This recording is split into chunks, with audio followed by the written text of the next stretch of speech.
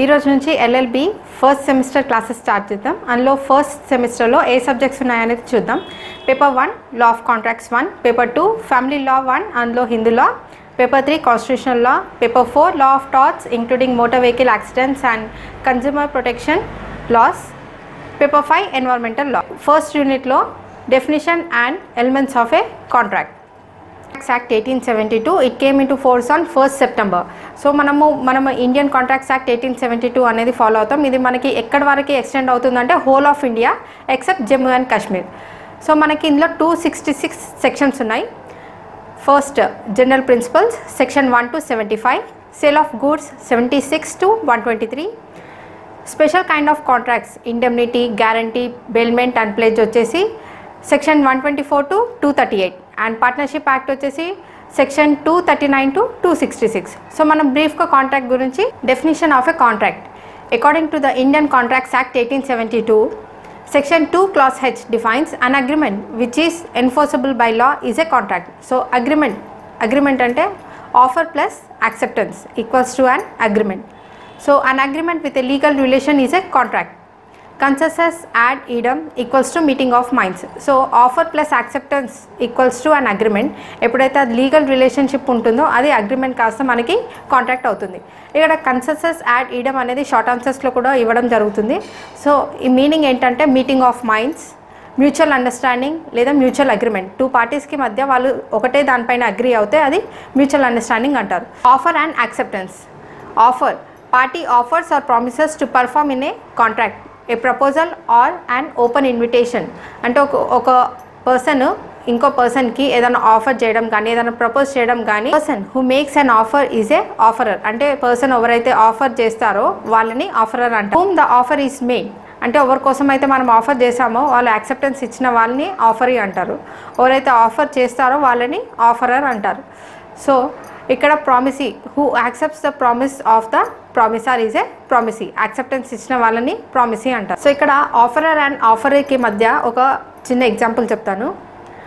ఒక person X అనే person తన హౌస్ని సెల్ చేయాలనుకుంటున్నారు వై అనే పర్సన్కి. సో ఇక్కడ ఎక్స్ ఎవరు ఆఫర్ చేస్తున్నారు కాబట్టి ఆఫరర్ అవుతారు. కానీ ఆ హౌస్ని సెల్ చేయాలనుకుంటున్నారు. తన ఇంటెన్షన్ ఏంటంటే ఎవరైతే వై ఉన్నారో ఆ వై తనకి ఆ హౌస్ని తీసుకొని ఒక 10 lakhs rupees అనేది ఇవ్వాలి. సో ఆయన ఒక విల్లింగ్నెస్ అండ్ ఒక ఎక్స్పెక్టేషన్ అనేది ఎక్స్పెక్ట్ చేస్తున్నారు ఇక్కడ. సో ఆఫరర్ ఎవరైతే ప్రామిస్ అంటే ఆఫర్ ఇస్తున్నారో వాళ్ళు ఆఫరర్. సో ఇక్కడ ఏ ఎక్స్ అనే వాళ్ళు ఆఫరర్ అవుతారు. ఆఫరీ అంటే ఎవరైతే యాక్సెప్టెన్స్ ఆ హౌస్ని కొనడానికి యాక్సెప్ట్ చేస్తున్నారో వాళ్ళు ఆఫరీ అవుతారు. హౌస్ని 10 lakhs rupees అనేది సెల్ చేస్తానని వాళ్ళకి వైకి చెప్తారు. సో వై ఇక్కడ అదే హౌస్ని సేమ్ హౌస్ ఏదైతే ఆఫర్ పెట్టారో ఆ ఆఫర్ని యాక్సెప్ట్ చేసి ఆ హౌస్ని 10 lakhs అంటే ఎగ్జాక్ట్గా అదే అమౌంట్కి కొన్నట్టయితే అదొక కాంట్రాక్ట్ అగ్రిమెంట్ అయిపోతుంది. అలా కాకుండా వై అనే అతను ఈ హౌస్ కాదు నాకు వేరే హౌస్ కావాలి, లేదా 10 lakhs కాదు నేను 9 lakhs పే చేస్తాను, 9 lakhs కంటే తక్కువ పే చేస్తాను అని ఏమన్నా ఒరిజినల్ ఆఫర్కి సంబంధించి ఏదైనా డీవియేషన్స్ కానీ చేంజెస్ చేస్తే అప్పుడు అది కౌంటర్ ఆఫర్ అవుతుంది. సో ఆఫర్లో ఆఫర్ ఇచ్చే అతను person who makes an offer is a offerer. Promissory in a contract who promises to do something is a promissory. So acceptance ఎవరైతే యాక్సెప్టెన్స్ ఇస్తారో వాళ్ళు ఆఫరీ అవుతారు. యాక్సెప్టెన్స్ ఆఫరర్కి యాక్సెప్టెన్స్ ఇచ్చిన వాళ్ళు ఆఫరీ. కాంట్రాక్ట్లో ప్రామిస్ టు పర్ఫార్మెన్స్ వాళ్ళు చేసిన దానికి యాక్సెప్టెన్స్ ఇస్తే ప్రామిసీ అంటారు. So యాక్సెప్టెన్స్లో ఆఫరీ and promisee. సో ఇప్పుడు మనం essentials of a valid offer చూద్దాం. వర్సెస్ బాల్ఫోర్ కేసులో ఇది వైఫ్ అండ్ హస్బెండ్కి మధ్య జరిగిన ఒక కేసు.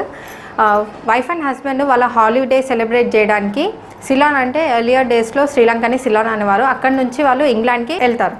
అక్కడ వెళ్ళిన తర్వాత కొన్ని రీజన్స్ వల్ల ఆమెకి హెల్త్ ప్రాబ్లం వచ్చి హస్బెండ్ వైఫ్ని అక్కడే వదిలేసి తన వర్క్ లొకేషన్కి రిటర్న్ అవుతారు మళ్ళీ సిలాన్కి.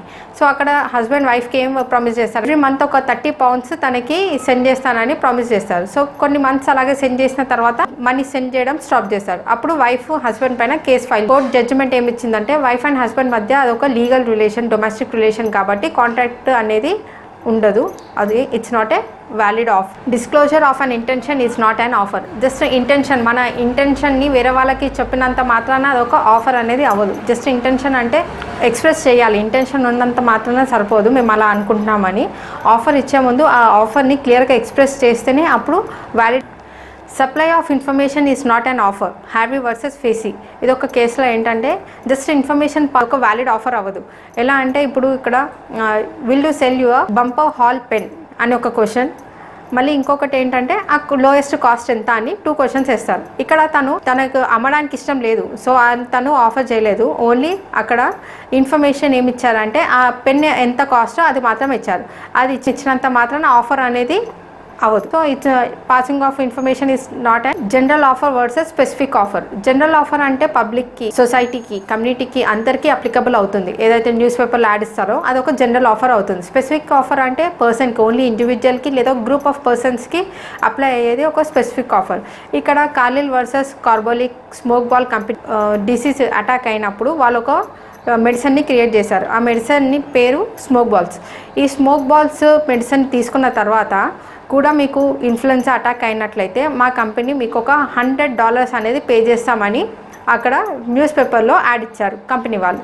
సో ఈ మెడిసిన్ తీసుకున్న తర్వాత కూడా కార్లిల్ అనే ఒక ఇన్ఫ్లుయెన్జా అటాక్ అవుతే తను కంపెనీకి వెళ్ళి $100 అనేది నాకు రావాల్సి ఉంది, ఎందుకంటే నేను మీ మెడిసిన్ వాడిన తర్వాత కూడా నాకు ఇంకా ఇన్ఫ్లుయెన్జా అటాక్. సో కంపెనీ వాళ్ళు దానికి యాక్సెప్ట్ చేయరు, ఎందుకంటే నేను ఓన్లీ ఇండివిజువల్కి అనేది మేము మెన్షన్ చేయలేదు. మేము ఏమి ఇచ్చారంటే ఎప్పుడైతే న్యూస్ పేపర్లో యాడ్ ఇస్తారో అది ఎవరైనా విన్న వాళ్ళు కానీ చూసిన వాళ్ళు కానీ న్యూస్ పేపర్లో ఇచ్చిన add general offer, it's valid to all community people, public and society అందరికి అప్లికబుల్ అవుతుందని అక్కడ జడ్జిమెంట్ ఇచ్చారు. Offer must be communicated.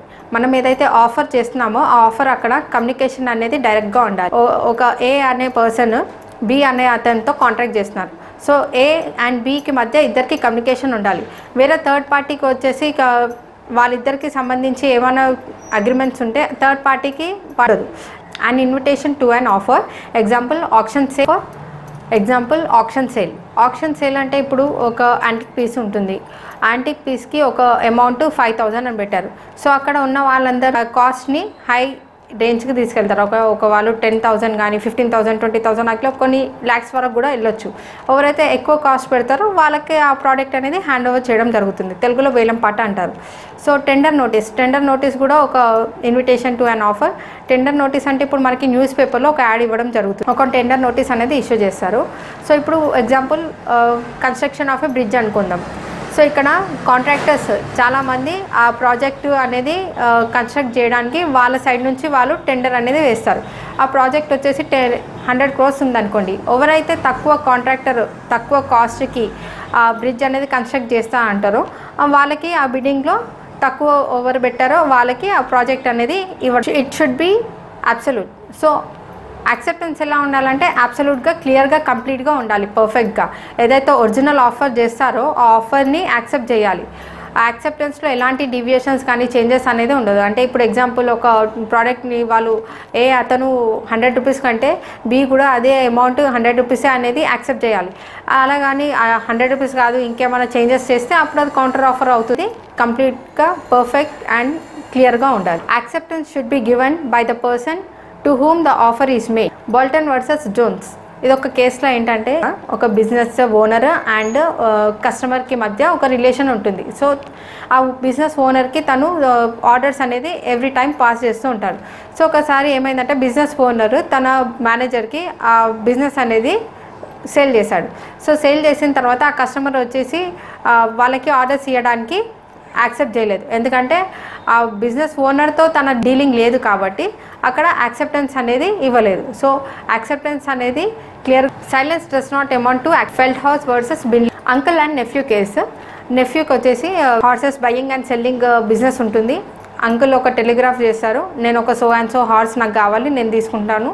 So ఈ విషయం తెలిసిన నెఫ్యూ ఎలాంటి రెస్పాన్స్ ఇవ్వనప్పుడు ఆ నెఫ్యూ వాళ్ళ మేనేజర్ ఆ హార్స్ని వేరే వాళ్ళకి సెల్ చేస్తారు. సో అంకుల్ అప్పుడు కేసు పర్టికులర్ హార్స్ని వేరే వాళ్ళకి సెల్ చేశారంటే కోర్టులో జడ్జిమెంట్ ఏమి ఇచ్చారంటే silence does not amounts to and accept should be given with a reasonable time. ఒక యాక్సెప్టెన్స్ ఇస్తే ఆ యాక్సెప్టెన్స్ ఒక రీజనబుల్ టైంలో ఉండాలి. ఈ బెస్ట్ ఎగ్జాంపుల్ ఏంటంటే డిస్కౌంట్ ఆఫర్స్. ఇప్పుడు మనం షోరూంలో వెళ్తాం, షోరూంలో ఒక డిస్కౌంట్ ఆఫర్ ఉంటుంది, అక్కడ టైం లిమిట్ ఉంటుంది. This offer is valid from 31st December to only 15th January. So ఆ టైం లిమిట్లోనే ఆఫర్ అనేది వ్యాలిడ్ ఉంటుంది. మనం ఆ డేట్ తర్వాత వెళ్తే ఆ ఆఫర్ వ్యాలిడ్ అవ్వదు. మోడ్ ఆఫ్ కమ్యూనికేషన్ అనేది క్లియర్గా ఉండాలి. ఇప్పుడు ఒక జాబ్ ఆఫర్ ఉంటుంది. If you are accepting this job you need to send as Indian register post అని క్లియర్గా మెన్షన్ చేసింది. ఆ తర్వాత కూడా వాళ్ళు ఆ జాబ్ కోసం ఫోన్ కాల్ చేసి నేను ఈ జాబ్ యాక్సెప్ట్ చేస్తున్నా అంటే అది వ్యాలిడ్ అవ్వదు. ఎందుకంటే అక్కడ మోడ్ ఆఫ్ కమ్యూనికేషన్ అనేది క్లియర్గా ఉంది. మన సైడ్ నుంచి అలాంటి డివియేషన్స్ అనేది చేయలేము. Agreement and contract. Agreement plus social obligation is not a contract. So agreement ఒక సోషల్ ఆబ్లిగేషన్. అంటే ఇప్పుడు మనకి ఫ్రెండ్స్ ఉన్నారు, ఫ్రెండ్స్ని క్లాస్ అయిపోయిన తర్వాత బయట వెయిట్ చేయండి అని మనం ఫ్రెండ్కి చెప్పాం. వెయిట్ చేయకుండా కూడా ఫ్రెండ్ వెళ్ళిపోతారు. ఆ తర్వాత మనం ఫ్రెండ్ పైన నువ్వు వెయిట్ చేయలేదు నేను చెప్పిన తర్వాత కూడా కేసు ఫైల్ చేయడానికి ఉండదు. ఎందుకంటే అది ఒక సోషల్ ఆబ్లిగేషన్. సొసైటీకి సంబంధించి, ఇండివిజువల్స్కి సంబంధించి అవన్నీ social agreements. Social agreement is not a contract. అంటే ఇప్పుడు బ్లడ్ రిలేషన్స్, వైఫ్ అండ్ హస్బెండ్కి మధ్య కానీ relation wear natural love and affection is they, that does not amount to a contract. And court says that when there is no intention of legal relationship it's not a contract. అక్కడ ఇంటెన్షనే లేదు లీగల్గా create చేయడానికి. So అలాంటివి ఏవి contract అవ్వదు. So agreement plus legal obligation equals to A contract. ఎప్పుడైతే agreement ఒక legal obligation అంటే ఒక లీగల్ డ్యూటీ, ఎప్పుడైతే ఒక లీగల్ డ్యూటీ అనేది అగ్రిమెంట్తో యాడ్ అవుతుందో ఆ కాంట్రాక్ట్స్ అనేది ఎక్కువ అప్లికబుల్ అవుతుంది. Agreement equals to offer plus and acceptance.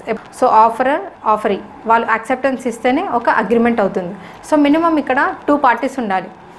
అగ్రిమెంట్లో enter అవుతే వాళ్ళకు ఒక స్పెసిఫిక్ పర్పస్ అనేది ఉంటుంది. Every agreement also specifies the rights and the duties of between the each party. అంటే వాళ్ళిద్దరికి మధ్య తన లీగల్ రైట్స్ అండ్ డ్యూటీస్ అనేది వాళ్ళు అండర్స్టాండింగ్ అవన్నీ క్లియర్గా ఉండాలి. ఎగ్జాంపుల్ ఇక్కడ ఎంప్లాయర్ అండ్ ఎంప్లాయీ రిలేషన్. ఒక ఎంప్లాయర్ అంటే ఒక ఆర్గనైజేషన్లో చెప్తారంటే ఎంప్లాయీకి తన డ్యూటీస్ అండ్ రెస్పాన్సిబిలిటీస్ తను ఏం వర్క్ చేయాలి, అందుకు ఎంత అమౌంట్ పే చేస్తారు, ఆ లీగల్ ఆబ్లిగేషన్స్ కూడా తను అక్కడ క్లియర్గా మెన్షన్ చేస్తారు. Contract an agreement plus legal obligation is a contract. It is a duty enforceable by law. ఎప్పుడైతే లా ప్రకారం ఎన్ఫోర్సబుల్ అవుతే అదొక కాంట్రాక్ట్ అవుతుంది. An agreement must give rights to a legal obligation. లీగల్గా డ్యూటీ అంటే లీగల్ డ్యూటీ ఎప్పుడైతే ఉంటుందో అప్పుడే అదొక కాంట్రాక్ట్ అవుతుంది. All contracts are agreements but all agreements are not contracts. So కాంట్రాక్ట్స్లో agreements అనేది ఉంటుంది బట్ అన్ని అగ్రిమెంట్స్ కాంట్రాక్ట్స్ అవ్వవు. Essential elements of a contract under section 10. 2 parties offer and acceptance. Intention to create a legal relationship. వాళ్ళిద్దరి మధ్య ఒక intention ఉండాలి. Lawful object. Lawful అంటే ఇప్పుడు ఆఫర్ అనేది లీగల్ అయి ఉండాలి. ఎగ్జాంపుల్ ఇప్పుడు మనం ఒక కాంట్రాక్ట్ స్టోలన్ కార్ కోసం పర్చేస్ చేయడానికి ఒక కాంట్రాక్ట్ అవ్వదు. ఎందుకంటే అదొక illegal thing. Buying and selling of drugs కూడా హి must be age of 18 years. Below 18 years is not applicable. ఒక పార్ట్నర్షిప్ కానీ ఏదైనా బిజినెస్లో కాంట్రాక్ట్లో ఆ ఒక పార్టీకి మినిమం ఏజ్ 18 years ఉండాలి. మేజర్ అయ్యి ఉండి. He must not be A insolvent అయ్యి ఉండకూడదు. ఎనిమీ ఏలియన్ అంటే ఇప్పుడు ఒక కంట్రీతో మన ఇండియా వార్ డిక్లేర్ చేస్తుంది, ఆ కంట్రీ సిటిజన్స్తో మనము కాంట్రాక్ట్ అనేది చేయలేము. సో కాంట్రాక్ట్ ఇంకో మనము ఏదైనా ఫారెన్ డిప్లొమాట్ కానీ ఫారెన్ అంబాసిడర్తో చేయాలనుకుంటే అప్పుడు మన సెంట్రల్ గవర్నమెంట్ నుంచి అప్రూవల్ ఉంటేనే వాళ్ళతో మనం బిజినెస్ అనేది చేయగలం. Free consent. ఫ్రీ అంటే ఇప్పుడు ఒక పర్సన్ తన హౌస్ని తనకి అమ్మేయమని ఫోర్స్ చేస్తారు. మీరు ఆ హౌస్ నాకు సెల్ చేయకపోతే నేను మిమ్మల్ని చంపేస్తా అని బెదిరిస్తారు. సో వాళ్ళు ఆ బెదిరించడంతో ఆ హౌస్ అనేది వాళ్ళకి సేల్ చేస్తారు. అంటే అక్కడ ఒక అండూ ఇన్ఫ్లుయెన్స్, థ్రిటనింగ్ అవన్నీ ఉన్నాయి కాబట్టి వాళ్ళు వాళ్ళని భయపట్టిస్తే అప్పుడు అక్కడ వాళ్ళ కన్సెంట్ అనేది ఫ్రీ లేదు. Certainty are clear terms.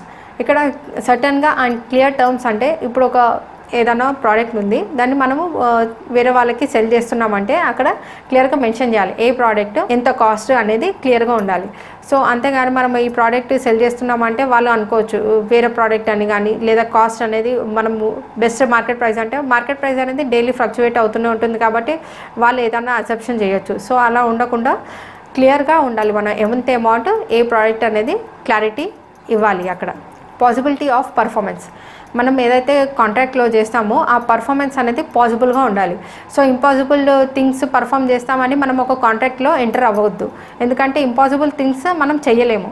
So చేయలేని ప్రామిస్ చేస్తే అక్కడ కాంట్రాక్ట్ అనేది వాయిడ్ అవుతుంది. మ్యాజిక్తో నేను ఒక బిల్డింగ్ క్రియేట్ చేస్తానంటే అది ఇంపాసిబుల్. సో ఇంపాసిబుల్ అయ్యేది మనం కాంట్రాక్ట్లో తీసుకొస్తామో అలా తీసుకురాలేము. ఏదైతే పాసిబుల్ మనం చేయడానికి వీలు అవుతుందో అవే పాసిబిలిటీని బట్టే మనం పర్ఫార్మెన్స్ చేస్తామని కాంట్రాక్ట్లో యాక్సెప్ట్ చేయాలి. సో వ్యాలిడ్ కాంట్రాక్ట్లో పాసిబుల్ థింగ్స్ మాత్రమే వాటికి యాక్సెప్టెన్స్ ఇస్తాం. కన్సిడరేషన్ అంటే సంథింగ్ ఆఫ్ వాల్యూ. ఇప్పుడు వాల్యూ అంటే క్యాష్ రూపంలో కానీ లేదా ఏదైనా సర్వీసెస్ ఎక్స్చేంజ్ అవ్వడం కానీ, గూడ్స్ కానీ, ప్రోడక్ట్స్ ఏదైనా ఎక్స్చేంజ్ అవ్వాలి. ఏదైనా ఒక వాల్యూకి సంబంధించి ఎక్స్చేంజ్ అవుతూనే అదొక కన్సిడరేషన్ అవుతుంది. 10 lakhs రూపీస్ కానీ ఏదన్నా మీకు నేను ఇది సేల్ చేస్తే మీకు ఇంత అమౌంట్ ఇస్తానని ఏదైనా ఎక్స్చేంజ్ చేయడం. ఒక ఎంప్లాయర్ తన ఎంప్లాయీకి మీరు నాకు ఇంత సర్వీస్ చేస్తే నేను మీకు ఇంత శాలరీ పే చేస్తాను. సో అక్కడ అమౌంట్ అనేది ఎక్స్చేంజ్ అవుతుంది. So consideration must be always of value. Legal obligation అంటే ఇప్పుడు ఎగ్జాంపుల్ ఒక ల్యాండ్ సేల్ చేశారు.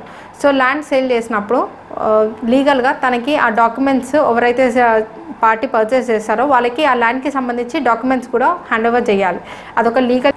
ఓకే గైస్, సో ఇది మనకి definition of a contract and elements of a contract గురించి చెప్పాను. సో నెక్స్ట్ క్లాస్లో టైప్స్ ఆఫ్ కాంట్రాక్ట్స్ గురించి నేర్చుకుందాం. Till then please do subscribe to my channel and do share your comments also and like this video.